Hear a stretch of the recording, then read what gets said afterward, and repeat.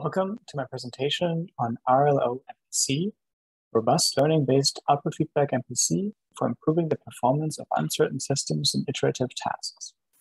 My name is Lukas Bonke, and this is joint work with my colleague CC Joe and my supervisor, Professor Angela Schöllig at the University of Toronto.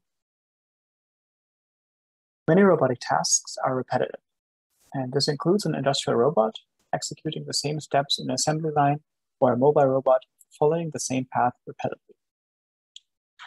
While these approaches are repetitive, they also require high safety levels guaranteeing zero collisions.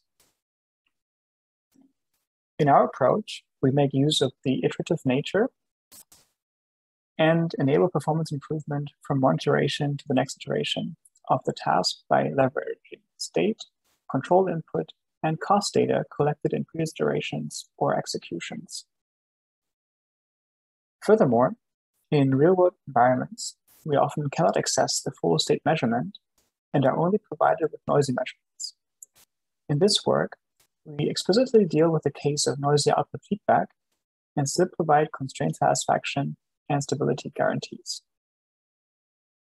In our recent survey on safe robot learning and working on our benchmarking suite, Safe Control Gym, we found that safe learning-based control based on noisy measurements is still an open challenge.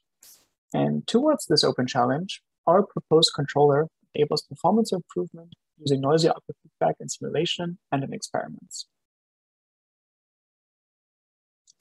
In our problem formulation, we consider an uncertain LTI system. The state is X, the control input is U, the output is Y, and the process noise is W, and the measurement noise is V. We also consider polytopic state and input constraints, for example, to stop a robot from colliding with a wall, and to account for actuation limits. The process noise and measurement noise are both polytopic sets, such that the noise is bounded. We want to repetitively control a system to execute the same task, and this can be formulated as an iterative infinite horizon optimal control problem. The objective function for a stabilization task at iteration j is shown here with a quadratic cost. However, the infinite horizon is computationally impossible, and in the next part, we will discuss which components are needed for a computationally feasible controller. First, we will consider the case when the controller is constant from iteration to iteration. And we'll also consider the case where no noise is acting on our system and that we can measure the full state. Then, instead of the infinite horizon problem, we can solve a finite horizon problem using a model predictive controller, or MPC in short. In MPC, the goal is to minimize an objective function over a finite number of steps, the horizon h. And the subscript with bar t describes the quantity predicted at time t. In our case, the objective function consists of the state cost, which assigns a cost to each state and associated control input. This objective is subject to our dynamics, which, for example, describe the motion of the robot, and the state and input constraints of our system, the initial condition. And for stability, we also require a terminal cost function, which accounts for the finite horizon, and a terminal constraint set, which guarantees that a feasible solution at one time step implies a feasible solution at the next time step. The control input applied to the system is only the first control input from the sequence of optimal control inputs. Here it is U subscript T bar T star. Then the optimization problem is solved again at the next time step. In most real-world applications, there's a mismatch between the nominal model of the MPC and the true model of the system. This can be characterized by process noise W. In this case, we must account for the noise to still achieve constraint satisfaction. One approach to deal with this is using a pre-stabilizing controller K. It guarantees that the error between a nominal noiseless state, here X bar, and the true state is bounded. And this is referred to as robust MPC. So how does our optimization problem change with respect to the MPC case? And in fact, it is quite similar.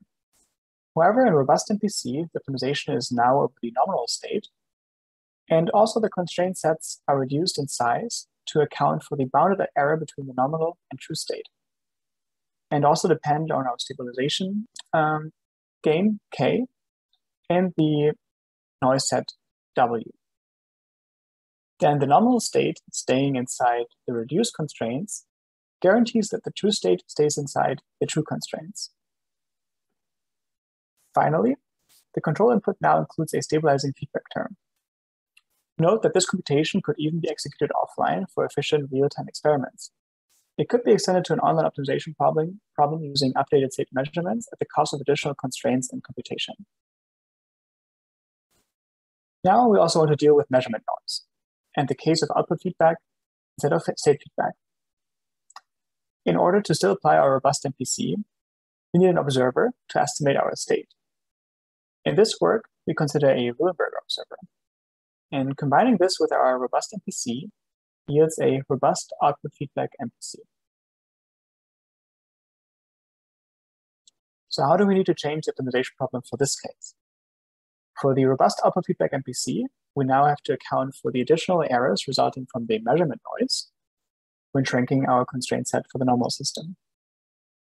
Further, our stabilizing feedback now considers the error between the state estimate and the nominal state, since we do not have access to the true state anymore.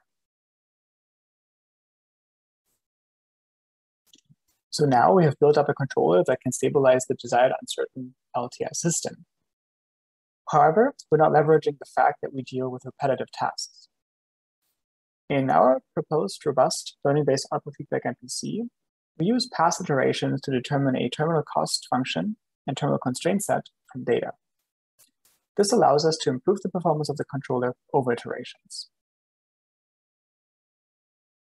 And we call this controller RLO-MPC. Compared to the robust output feedback MPC, this only requires substituting our terminal cost for a learned cost to go, and to switch our terminal constraint set for a learned safe set. The idea of iterative learning-based MPC is to include data from previous closed-loop state and input trajectories in the optimization problem for future iterations. Using this additional information enables performance improvement by expanding the terminal set and finding lower-cost closed-loop trajectories. So how do we determine the terminal set? Here we have an x1, x2 plot showing a trajectory that stabilizes to the origin, indicated by the star. And this makes use of the fact that a previous successful trajectory defines a control invariant set. And also due to the linearity of the system, the convex hull of the trajectory is also a control invariant set. And then the safe set is the convex hull of all the visited states. Now, the terminal cost is given by the cost to go from previous iterations. Here we show a x1 over the learned cost to go plot. Then we can assign a cost to go from each of our previously visited states. And going backward from their origin, where the cost to go is equal to 0, we can determine the cost to go for each of the states. And this piecewise linear function assigns a cost to go to every state inside the safe set and is used as the terminal cost function. This information then captures the closed-loop behavior of the controller, which can be leveraged by future iterations.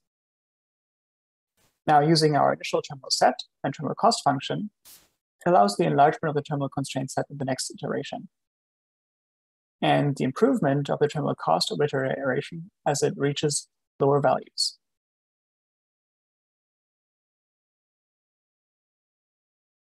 Now we have all the ingredients for the proposed robust learning-based output feedback MPC. So what are the properties of the controller? In our paper, we show that our RLO-MPC guarantees constraint satisfaction and stabilizes the system to a neighborhood around the origin. We also relax requirements from earlier work that needs the initial state to be the same at each iteration. And instead, we only require the initial state estimate to stay inside a compact set E0. This in turn leads to not necessarily non-increasing iteration costs anymore. And to still give guarantees on the performance improvement, we derived a non-increasing bound on the iteration cost. And this iteration cost uses a worst case cost from our initial state estimate set to the safe set and the learned cost to go. In simulation for an uncertain LTI system, we can show the performance of the controller. Here we have the total iteration cost shown on the left, and we can now have the iteration cost over 30 different iterations for one run of the controller. And running the controller for the first time, we see that there is an improvement initially, but then the improvement oscillates. And we can do this multiple times, and we see that there's still variation. And after doing this for 50 independent runs, we see the variability of the iteration cost due to the varying initial state estimates.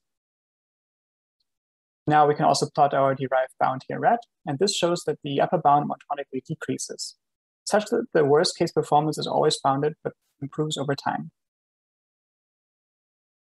Our controller can also safely control systems under uncertainty in experiments in the real world, and we identified an uncertain LTI system for a quadrotor for a stabilization task where the states are position and velocity in x direction. Here we see an x1, x2 plot, and our initial state estimation set E0, where all iterations start from. Then we can show the normal state of the system trajectory, and which is converged to the origin. We also can plot the state estimation trajectory, which is being close to the normal state. And finally, we can plot the true state trajectory. And for the first couple of steps, we can also plot the error sets. And we see that the true state stays inside these error sets, confirming the identified model and uncertainty sets. To conclude, the RLO-MPC is an iterative approach that can efficiently handle repetitive tasks. It enables performance improvement, even using noisy output feedback. It handles varying initial state estimates, as long as they are inside a predefined compact set. And finally, the worst case iteration cost is shown to be monotonically decreasing.